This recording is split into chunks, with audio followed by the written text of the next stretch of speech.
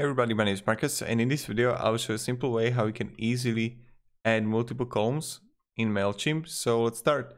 The first thing you want to do, or how you can add a column. There are a few ways how you can do it. The first way is when you would click on a text here, you can go to settings, and here you're going to see number of columns, and you can go to 2, right? This is the first way how you can do. Then also on the image, you can go to settings in editor and click on 1 or 2. Now this is the first way.